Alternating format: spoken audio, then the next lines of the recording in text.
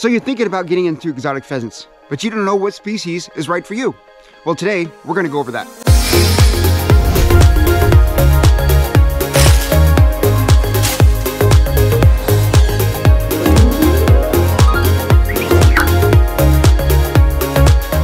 Welcome back, SplittinTracks crew. How y'all doing out there? All is well here. Last week we put out a lot of videos, huh? We're not kind of crazy. That we were just pumping them out, you know. Not so many shorts, but the long videos, I had time to do them. I'm gonna do them. You know how we get down around here, you know. If we got something to say about our birds, we say it, okay? Anyways, guys, glad you guys joined me once again. Now, what I want to go over today is there's a lot of new viewers, you know, and a lot of my new viewers, they are unfamiliar with exotic pheasants. They're like really mesmerized by these birds. They've never seen them in their life, you know. And I went over this before about how people who aren't into birds or pheasants, aviculture, avian, anything, yeah, they see these birds and they're like, I never knew these existed. And that's what I like to hear, because I'm bringing it to people who never knew they existed. So anyways, what I'm getting to here is a lot of these people want to get into exotic pheasants, you know. And I kind of want to go over, you know, a couple of different species here, and we'll figure out which one's right for you guys, you know, because all my new viewers, before you get them, you know, make sure it's something you want. You don't want to be like, you know, getting these birds and this bird and you realize you don't like either one of them. Pheasants aren't your thing. Well, that's what I'm going to try to go over for you guys today. All right. So glad you guys joined me. All my old viewers, you guys have any input, put it down in the comments below, you know, help our newbies out here. All right. How can you preserve the future of our birds without bringing in new people, especially a younger generation, you know? So that's what we're here to try to do. So let's go over a few birds and see what they're all about. So here we have, of course, Boss Man. This is my golden pheasant named Boss. Very, very beautiful golden pheasant here. He does look forward to me coming out every day. You know, for the most part, all my birds do. This is one beautiful bird. As you know, most pheasants, the males, are the prettiest, you know. So they are very easy to keep, you know. I've seen these things tamed down, like I was saying, quite a bit, you know, beyond my belief or experience. And yeah, just very easy to keep.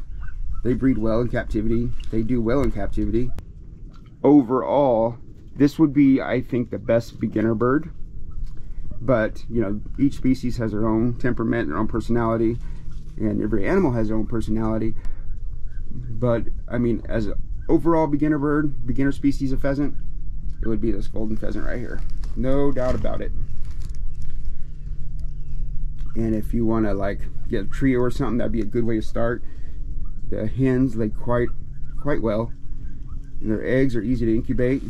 Take about 23 days to hatch. And yeah. Alright guys, let me fill you in on the yellow golden pheasant. Now, yellow golden pheasant is the same species as the golden pheasant. It's just a color mutation, you know, where it inhibits all that red. So he's all yellow and gold. This one, I would have to say, is easier to keep than the regular golden pheasant, the wild type golden pheasant, because I've noticed these hens right here, they could be real dolls. They can eat out of your hand. They'll be like all around my feet sometimes when I come in here, and I have to watch so I don't step on them. I would have to say this is, you know, if I had to pick between this one and the golden pheasant, it would be, oh, the yellows for sure. It's a lot more calmer. See how close I am to Popeye here? He doesn't really care that much. I even touch his tail sometimes.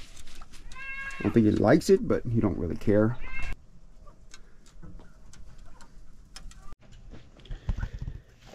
But yes, you can't go wrong with the Chrysolophus pictus.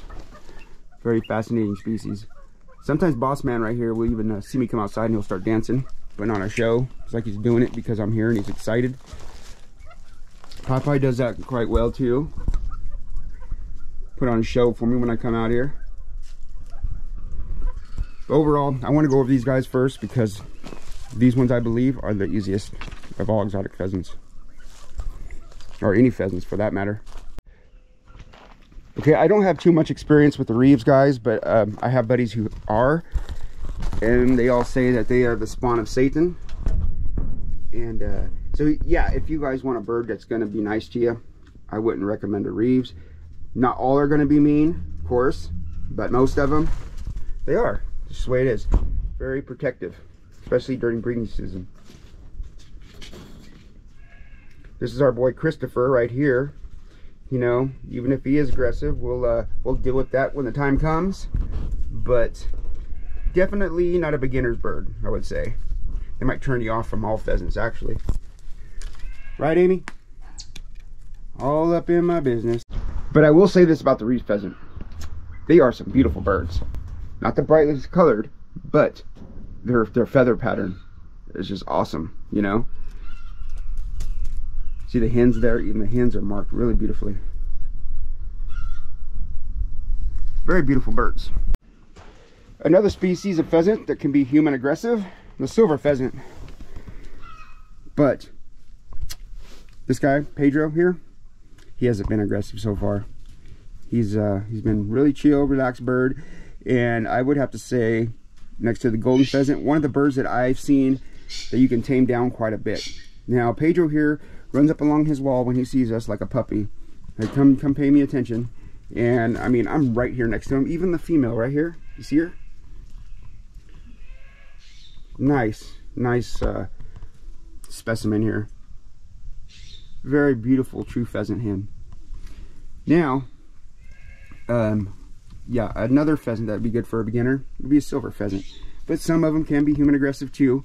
They don't got quite the reputation that the Reeves have, but you know, it happens. And just a little note, the silver pheasant was the only species of pheasant that I have successfully free-ranged. Yeah, quite interesting, huh? Yeah, but see, I'm right here close up, and all he wants is treat. He does not want to be aggressive towards me. But who knows what will happen in the future. Overall, this is a great beginner bird too. You know, if you want a bird that'll eat out of your hand, especially, they do that. It's just a stick, but he'll take it from me. Okay, in this pen over here, guys, we have Himalayan monos. I'm in some bad lighting here. You might jump down as soon as I come up. Himalayan monos, guys, national bird of Nepal. This is one beautiful big size pheasant here. Their colors are unmatched. I mean, they shimmer like gold in a flowing clear water river, you know? They just shine bright. And they're very, I don't say very, but they are an expensive species of pheasant. Some people don't like to call them pheasant, call them monos, but you know, they're part of the pheasant family, as a lot of birds are, for that matter. But this bird right here, I've noticed, let me tell you something interesting about them, is when they were young, okay, they were crazy about their hard-boiled egg and the brooder, you know, come right up, eat out of your hand. They're pigs. They love to eat, okay, almost as much as they love to dig. But I've noticed when they I don't know, get around 3-4 months, something like that, they start to not be as personable, and then they start to be more secretive and keep to themselves and just kind of cautious of their surroundings. Now when they're young chicks, they're just like little tanks, you know. They're quite cool to raise, actually, cuter than a lot of chicks, very, very distinctly marked from other birds in the brooder. But yeah, as they get older, they become more secretive. That's what I realized with mine, you know. So yeah, like that female in there, for instance, her and her broodmates would come eat right out of my hand. They had no worries at all. And they get a certain age, and then they just like, I don't like you that much anymore. I know, crazy, huh? All right, guys, let's go visit the tragopans. Now, the tragopans, they can be tamed down quite a bit too. You see this Missy right here? This is Mrs. Tragopan.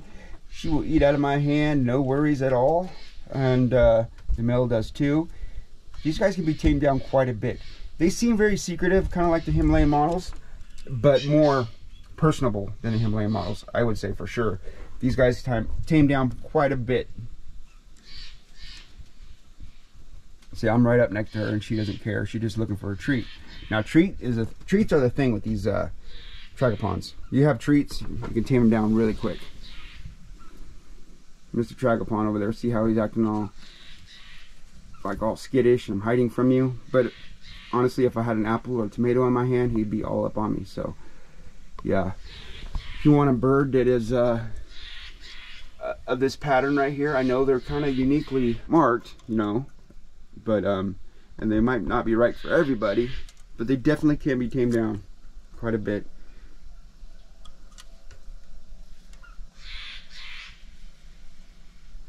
Pretty cool, huh? Mr. Tragopon. I mean, these guys, they don't really lay that many eggs or anything like that. So if you're looking to produce a lot of chicks, maybe this species ain't for you. But overall, if you just want something in your aviary that's quite chill, the Tragopons is pretty cool. They might even be more chill than the Goldens as far as getting along with other animals, because, you know, honestly, I've had quail in here, and these Tragopons got along with the quail pretty good. It wasn't too bad of a living situation. I've had quail with the Goldens, the yellow Goldens as a matter of fact, and yellow Goldens, you know, chase them around a little bit. But these Tragopons, now I'm just saying in my experience, they get along with the quail a little bit better. Okay, now, so if you want a bird that puts on a show like no other, you know, maybe the golden pheasant might try to do something like him, but can't. It's the Lady Amherst pheasant, guys. Bigger flowing tail, best dancer here that we got at the pheasantry for sure. And one of my personal favorites. Let's go check them out. Okay, so here's our Lady Amherst pheasant. Look at that tail. What I was saying, longer flowing tail. When these guys display, I mean, they're unmatched. Now they have basically the same type of display as the golden, of course, because they're rough pheasants. They have that cape, you know, and they display that cape during courtship, you know, but something more smooth and graceful about the Lady Amherst pheasant. And I think it has a lot to do with their tail, you know. They whip that tail when they display, and, you know, you're just taken back by it. Now they aren't as brightly colored as a golden pheasant,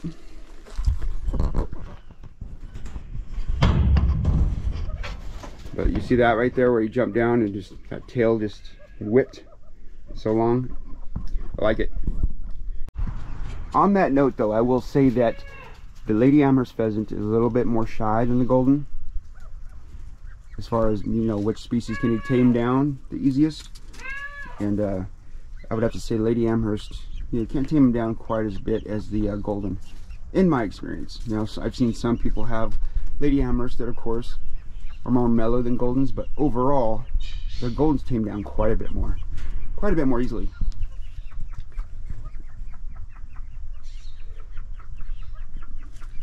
You see how he wants nothing to do with me, but then boss was like right up along the fence saying hi. Yeah. Just in the birds I got, the bloodlines that I got, I've noticed that. But I'm not complaining about the Lady Amherst. Like I said, they're one of the most beautiful birds to preserve here at SplittinTracks Pheasantry. If you guys are into getting golden pheasants or Lady Amherst pheasants, please don't mix the species. They are two different species and they will interbreed, and the offspring will become fertile. And that's what you don't want. It'll just mess up future generations of Lady Amherst and make it virtually impossible to find anything pure anymore. So please keep them separated, Lady Amherst and golden pheasant. You know, don't mix them. Just my little take. I had to say it. Alrighty, friends, let's take a little trip over here to the Nepal Kalige and see what they're up to. Okay, now the Nepal Kalige is definitely not a beginner bird. Okay, most breeders will have this bird just to preserve them, or just to have a bird or a species that they don't have yet. You know, I'm going to work on keeping these guys as pure as possible and preserve them as much as I can. That's why I have them. Now, I will tell you, because they're skittish, they'll turn you off. If you're a beginner and you get this species, they'll probably turn you off from breeding pheasants, because you'll be like, what do I have this thing for? It just wants out all the time. But I noticed when I'm around, it looks like he just wants out all the time. Okay, but when it's feeding day and I'm cleaning their pens or whatever, and they know I have food that day, you know, they'll pace and actually look forward to me coming. But for the most part, they just act skittish, you know, so you want to be left alone. And I have set up a camera in their aviary here just to make sure, you know, that they're good and happy and everything. And sure enough, when I leave, they're just running around playing. In the springtime, he's displaying, and they look happy as can be. So it's really in my presence, or anybody's presence, that they'll be a little bit more standoffish and skittish like this. But as soon as I leave, he'll be chilling and relaxing and playing with this female, which is, she's up here. You know, I actually noticed that she's more relaxed around me than he is, for the most part. But here's a species, you guys, that is not for the beginner for sure. Okay, now, last but definitely not least, the swin-host pheasant. Let's go pay him a visit.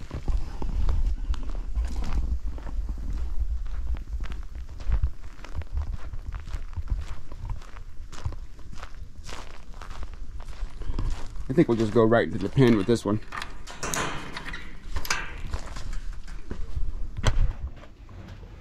Okay, now my personal opinion, the swin-host pheasant is one of the most beautiful pheasants ever out there. The male anyways. I mean, even the females, they're very well marked. You know, their distinctive marks makes them stand out amongst other pheasant hens, for sure. But with the male, and the patterns, the green, the maroon shoulders, the white, you know, upper back, and then the rich blue feathers, they're just really unmatched. Now, for this one here, guys, I would say if you want a species that they're easy to keep, no doubt about it, just give them a lot of space. That kind of goes for any pheasant, but have them, if you like, you're into pictures, right? Photography. The swin-host pheasant is one of the most beautiful pheasants to take pictures of. When that light hits them just right, I mean, you can't beat it. They are more secretive pheasant, more chill, more very, very cautious. They kind of stop and freeze and look at you like statues. See them all standing still like that. But anyways, yeah, the male. Let me tell you a little something about the male. He, like I said, is a little standoffish, a little shy around people. But during the springtime, or anytime he wants to display, and the wattles on his face are engorged with blood, and he is trying to show off, he's a different bird. Honestly, it's like Superman and Clark Kent. When he is in that mood of dancing, and his when he's feeling it, and his wattles are all engorged with blood, and he's just in that mood, displaying his wings, he'll come right next to me and display his wings and show off. He wants to be seen. He wants to show off, and that's what I really like about him. But when he's not feeling that, like I said, it's like Superman and Clark Kent. He's just not as confident, more standoffish. Just kind of does what the girls do. And you know, like I said, if you're into photography, you know, and great lighting, this bird right here, their beauty is unmatched. You see how he's a different bird in that sunlight? Absolutely amazing. Okay, so those of you who have been messaging me on my Instagram Messenger, you know, asking me about pheasants, and you possibly want to get into them, which one should I start with? This video was pretty much for you guys, you know, and my experiences, I hope, will help you guys make a decision on what you want to start with. But I would say, honestly, overall, if you want to start with a bird, just to see how it goes, start with the Goldens or the Lady Amherst. Start with those two. They are a showier bird. They're more interesting to watch. They're more exciting, you know. People have been known to tame them down pretty good, you know. But like the College or the Himalayan Monals, that's for more experienced breeders, you know. Especially with the Monals, you know, they can't handle heat. They can't handle stress. If you put them in a hot environment and they're stressed and unhappy, that just makes it 10 times worse. You know, things like that. But start with some Goldens. Branch out from there, because usually if you don't like raising Goldens, you probably don't like raising other pheasants, you know.